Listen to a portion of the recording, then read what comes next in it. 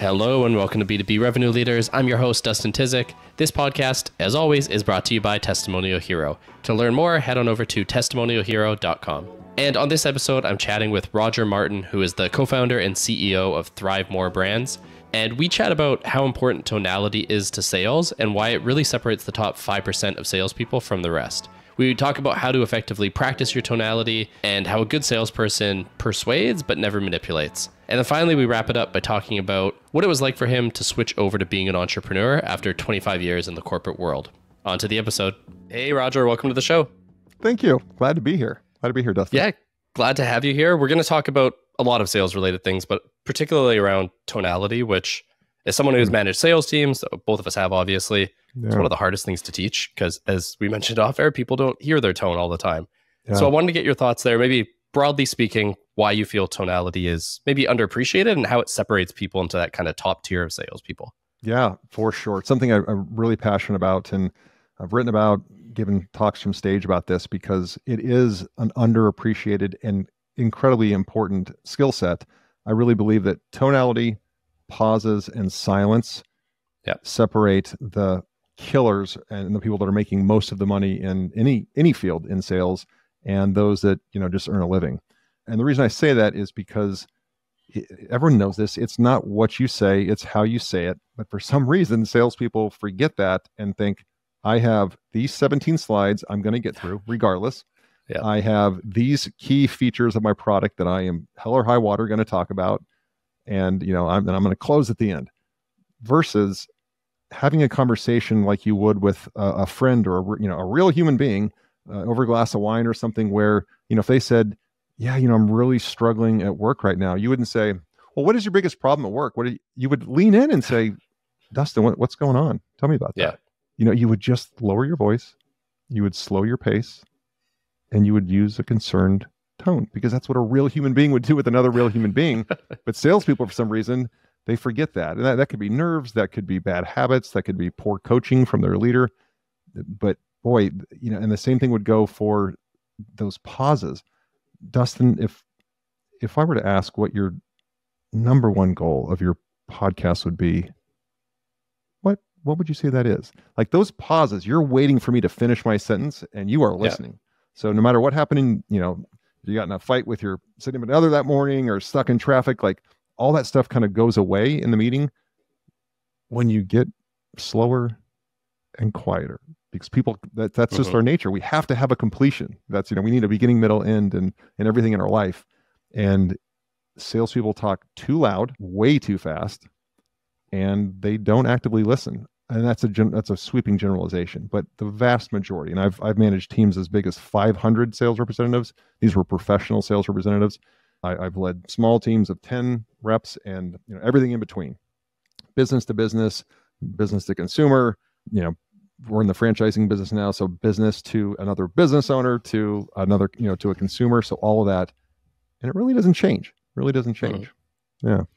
Yeah, I like I probably can't see behind me because of the blurry background, but I have a book back there, Never Split the Difference, Chris Voss book. I think he calls it like late night talk show voice or late night radio voice. Yeah, there we go. That's the one. So yeah, similar thing. And I think you mentioned managing larger teams. To me, this is one of the harder things to scale because as you grow your team, everything becomes like operationalized and productized. And here's your script. Read the script. You're going to get judged on the script. Whereas tonality can fall by the wayside because someone like you leading 200, 500 person team, you can't listen to every sales call. Like it's just not feasible. So how have you worked to kind of scale that with your teams? Yes. And I would say I'm even at more of a disadvantage as a franchisor because I can't fire a franchisee, right? I can't find, this is a long-term business agreement. So we there's not really a ton of performance management you can do. There's coaching and they got to be compliant and whatnot, but so you really have to make the journey there. I found I have to make the journey theirs. And Dustin, it is something we go back to again and again and again and again and again. Every month we have a franchisee call and I talk about this. Again, we just had a national convention in Nashville with all of our franchisees. I gave this talk 3 times in 3 different breakout sessions because I wanted to make sure there was a smaller audience and I could get eye contact and all that. I know this sounds cliche, but it is training, and then more training and more reinforcement. We need to be reminded more than we need to be taught. And you can teach people, but you need to remind them of why they should do that again and again and again.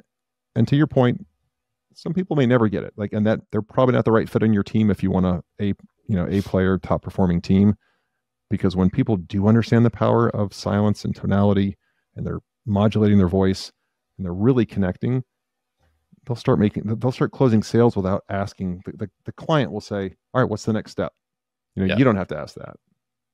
Yeah, I think especially in the franchise space, because I mean, you'll get multi-unit operators who they do this professionally. It's all they do. Mm-hmm.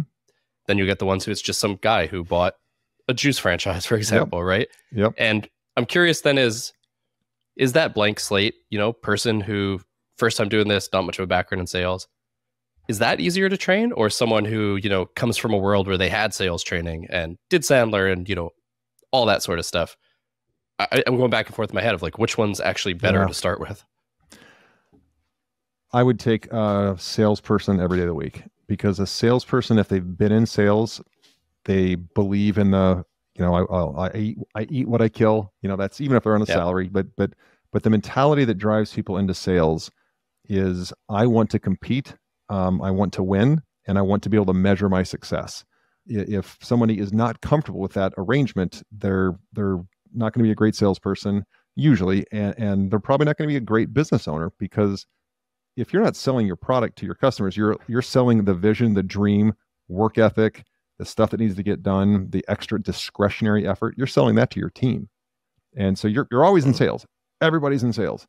People don't want to admit that, or they've had a bad experience with a salesperson because there's a lot of poor, conduct historically by some salespeople in some industries. And so they align that in their mind with all salespeople. But sales should, the definition of sales in the dictionary, I wish just had one word, and help, right? Sales is help. And we're not trying to get people to buy something they don't want, they don't need, but we are trying to help them uncover on their own the pain points they have, the frustrations they have, because people only make a buying decision if they're in growth or trouble. If somebody is absolutely content, things are going great, their business is growing, there's not a pain point, good luck getting somebody to make a change, especially like an enterprise software change. Like it's just not going to happen. It's when they're in growth mode and their current solution won't be able to support their future growth, and they know that, they've identified that, or they're in trouble, they're in pain. And usually we all know that, pain is easier to sell into than growth, and you just approach it slightly differently. But the whole goal is to get them to understand and admit and talk openly about their pain, and what happens if they don't solve that pain point, if they don't switch their software solution or whatever the product or service is that we're representing. And then you help them make the decision that helps them solve that, which usually, if you've done your job right, is your product or service, but it may not be. There's, I think the best salespeople are like, we can't help you. This isn't, I was just on it's funny, one of our franchises is a light infrared sauna and light therapy studio. So people go in there for self-care, for sauna, lose weight, improve their skin condition. And I'm working with a light manufacturer, like a FDA approved light manufacturer, for a proprietary type of light bed we want to have. And I had the founder, the CEO, the CFO, and the head engineer, and somebody else, and the head of sales on this call this morning. And I just looked at him, I said, and please tell me, if you can't help me do this, just tell me. And that's totally cool. Yeah. High five. We but please don't tell me it's on your roadmap or that, we're working on this, because I know how that story ends. I've been down that road too many times. And I would have so much respect. We just started this relationship, but I will have so much respect for them either way. If they come back and they can help me, great, we're in business together. But if they say we can't, or not at your price point, or whatever, because it's a new technology, totally cool, because that's what sales is about. Like, you can't help me, so we can't do a deal. But in the future, the first person I'm going to call is you guys, because you were straight, honest with me. So for what that's worth. Yeah. No, I've had, I came up in sales, went to marketing, now do marketing and sales. And the amount of times I've told someone, like, listen, we're probably too expensive. This is probably a better solution. Go talk to them. I can do an intro. And then they go to a bigger company and they come back right to me, right? Like, yep, it pays off down the road. And I want to focus a little bit on something you mentioned on kind of the perception of sales from both ends. Like, I'm a sales rep. I need to manipulate whatever word you want to use to change this person. And on the other end, from the buyer, oh man, it's a salesperson. This is like a head-to-head thing.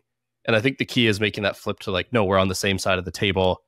We're working collaboratively. And the fast-talking sales guy with that tone is never going to be able to do that, I don't think. There's no trust. People, we all always hear this, people have to know, like, and trust you before they'll buy from you. I would argue that really they just have to trust that you can help them. If they believe you, that you can actually help them, and they trust that you can help them, they don't even have to like you, because they know that you'll give them the solution. Yeah. Hopefully they like you, but they don't have to. And there's just that fast talking is usually a lack of self-confidence. Maybe you said script earlier. I'm a huge proponent of script adherence, because if we don't adhere to a script or a framework, at least, we don't know what to adjust or tweak as leaders and as the marketing and sales leaders that need to change that to optimize it. And so if you don't have script adherence, you really have no idea. You're just stabbing in the dark, hoping you get it right when you make changes. So I'm about script adherence, or a framework at least, but definitely you have to be able to go with the flow. But like Jordan Belfort, the straight line sales system, you want to keep driving people towards a decision, yes or no. Both are fine. And if you go into it and I know it's hard because we're salespeople, we get paid for selling something, and we don't get paid if we don't, but you almost have to disassociate yourself with the outcome, remain incredibly professional, really seeking to understand before being understood. And it's it's like, what is that? The manifestation. It just starts to happen because they being the prospect, they can smell it. When you're desperate, when you're trying to hit that quota, they know it. Like, people aren't stupid. They know it. And so that more disassociated, hey, here's what we're going to do today. Here's what I'd like to cover. What would you like to cover? Cool. If at the end this makes sense, we'll talk about going to the next step. Fair enough. Yeah. Now their resistance comes down. Their wall comes down. But I think so many salespeople, and I deal with this a lot, they're trying to command the conversation, and you want to direct it. And you said a word that, it's funny, it's like a red flag for me, because I've heard this, manipulation. Yeah. When I kick off our training, we have these things called training camps when all the new franchisees come in when they're getting ready to open their stores. And I tell them, we're really good at sales and marketing, and we're really good at training. That's what a franchisor is.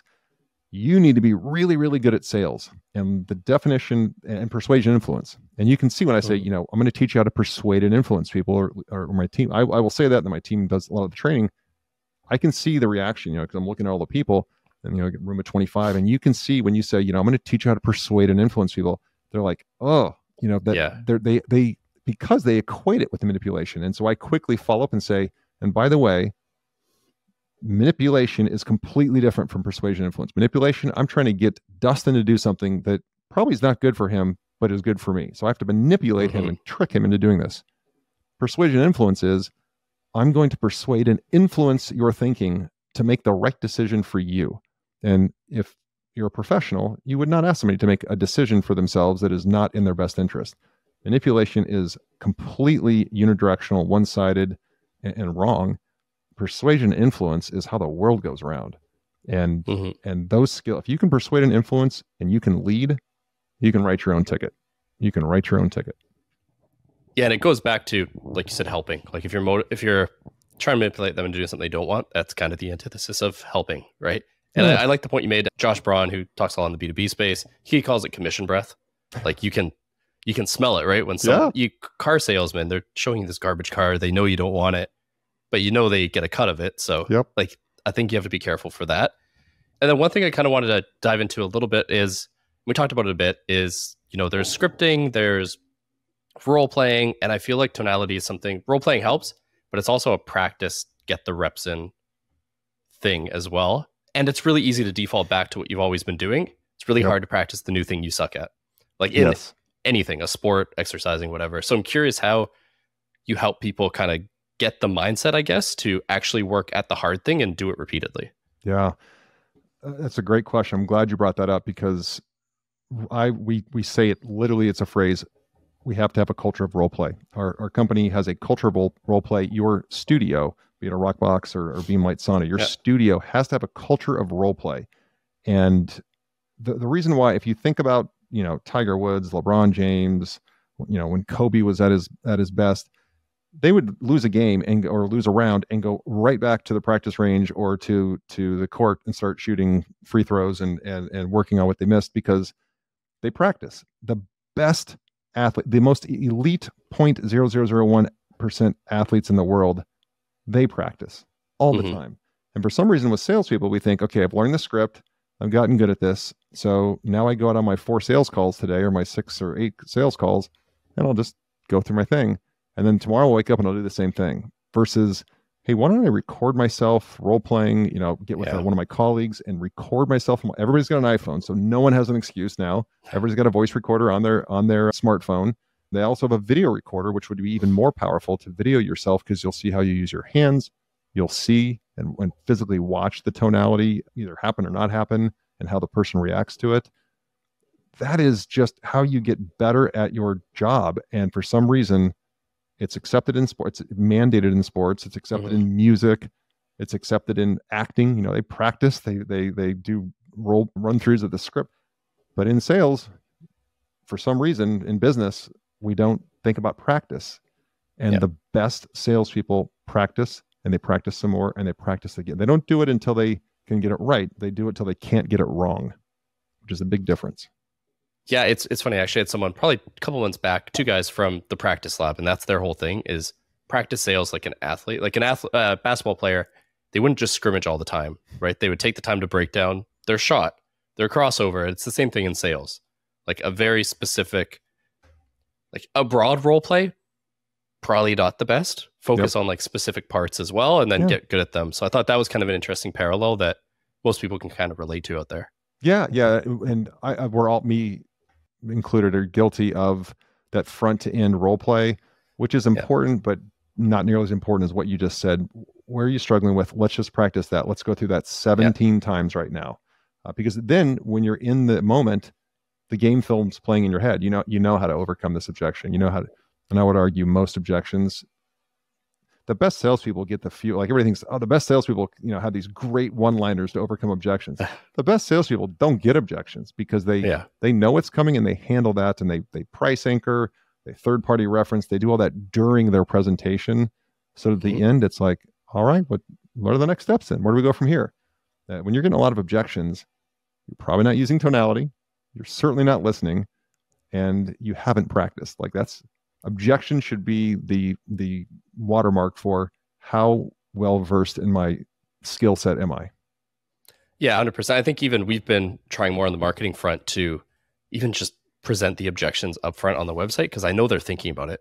Yeah. So like, why not have a video of one of our customers saying, I thought it was too expensive, or I didn't have budget, or here's why it saved me XYZ. So I think that's important. And then just, we have a few minutes left. We talked about sales. What I think really interesting too is your background in that transition as well, because there's in tech across the board, there's a lot of movement right now. 2023 was a weird year, honestly, for most of us. So I'm curious, as someone who came up, like you said, you did the MBA, you went to the corporate world for a long time. Now, as a franchisor, very hands-on building the business, of course. I don't really have a question here, more just like, what was that like? And what are the pros and cons of it that you felt? Yep. So if anybody's listening and wondering, should they make the jump into entrepreneurship and leave a salary and health benefits and all that, I am the walking billboard for that movement. I was in corporate America for 25 years. I started as a sales representative, and 8 moves 14 years later had become a president, and then later a chief operating officer. So, when I was 22, I pointed at the top of the pyramid and I said, I want one of those jobs, and I'll do whatever it takes to get there. And did, and then got there and realized this is not very fulfilling. It's not making me very happy. In fact, it was making me miserable. And I made a very handsome salary, very handsome yearly bonuses, stock options, the whole thing, and walked away from that. Literally dropped the mic on corporate America. Now, I didn't do it irresponsibly, and I think it gets romanticized of, you walk in and tell your boss to go shove it. And although I was the boss, so I really couldn't do, but no, man, I had done tons of research, due diligence when I got into the first business, which is a boutique fitness business, boxing for fitness business. Had done marketing surveys, actually went in and surveyed members of the guy I was going to partner with to expand and franchise his concept. I can't tell you how detailed, how many pro formas I had, how many spreadsheets with 50 tabs, before I said, okay, I'm going to do it. But I will say, Dustin, that at one point you just have to say, all right, I'm going to jump. And, on a Friday, you finish your, I had a succession plan, all that. And I finished my active role there. And on Monday, I woke up with no salary, no health benefits, and it was scary as hell. And by Tuesday, I was like, okay, this is still a little freaky. By Wednesday, I'm like, I'll never look back. I'll never look back. I work harder now than I've ever worked. There's more pressure. I have personal guarantees, all kinds of stuff you just don't have in the corporate world. But I love it. I absolutely love it. And now I love helping and coaching younger, executives and team members, and try to give them the environment that I didn't have in corporate America, where they get to try a lot of different hats. I think you said you'd gone to a startup out of school and 20 people, and that's the best experience you can get because you do it all. You're not put in a box and say, this is all you do. Don't ask any questions. Just do this. In a smaller company, we have 27 people. I have 25, 26-year-old employees that have done more in the 3 or 4 years out of school with us than people will in 40 years in corporate America because of what we can enable and entrust them to do. So my journey was just one of, it didn't matter how much money I made, how successful, it was always there, what's the next thing on the ladder, rung on the ladder. And wow, I got to those top rungs and found myself hating going to work, which is no way to live, just no way to live. Yeah. And so I knew I had to make a change. And it's funny because I still see some of my colleagues now, and they'll hop. Sometimes they get laid off, but they'll hop companies because I know they're thinking, well, I like this industry, but this company is just not for me. It'll be the next one. And it's always rinse and repeat. It always is. Every so often you may find a unicorn, but it's pretty rinse and repeat. I've found that with my career. I left one and then I'd get a promotion and more money, but oh my God, this is the same stuff, different company, different day. And that's where I wanted to, my legacy for, until I decided I don't want to do this anymore. And it is funny because when you're working for corporate America, I found when I worked for corporate America, I was working towards an end goal, an exit, I get out, I'm done. And then I have freedom. At least for me, my experience has been when I became an entrepreneur, the finish line evaporated. It just dissipated from my eyes. And now it's about the game. It's just the game of business and playing the game and loving the game. And it's hard as hell. I'm not going to lie to anybody listening. If you think entrepreneurship is the rented Lambos and the BS jet photos you see on Instagram, that is not. 99% of that is BS. Because I have business partners that are worth $50 million and they don't fly private because it's just ridiculously expensive. So they could afford to, but when you get that kind of money, you don't spend it on dumb stuff, and I've flown private. It's wonderful, but it's just crazy expensive. And so my point is, entrepreneurship is incredibly hard. So as hard as you think it's going to be, it's 10 times as hard. But as rewarding as you think it's going to be from a personal development standpoint and growth, it's 100 times better than you think it's going to be. But no, it's going to be 10 times harder than you think it's going to be also. So you have to be prepared for that math. Yeah, I think that's a realistic and not romanticized view of it, which is nice. Because we do see that a lot. A lot of people, in B2B tech, for example, there's been a ton of layoffs. Everyone's seen it on the news, right? There's this solopreneurship movement and everything is painted as like rosy, on your own, everything's great. But when you actually talk to the people, some of them are killing it, but everyone's struggling. Like it's not easy, but universally they're all happy, or even maybe they drop from 200K salary to 80K a year on their own business that they're growing. But universally it's almost happier, right? 100%. And what's great is if they're at 80K, then it is their job and their responsibility to figure out how to get it to 500K or $1 million and surpass what they were making. But the difference is nobody's going to be over your shoulder telling you what to do or how to do it, or, strategize. Like that is the difference is you wake up every day and go, if I don't kill, I don't eat today. My family does not eat today. Yeah. That's about as much motivation as you can get. Right? Exactly. So, hunger pains will really drive your outbound cold calls for sure. Exactly. Awesome, Roger. Well, I appreciate that. I know you have a book coming out actually on that topic we just talked about. So if you want to, read that, learn about it, where should they go?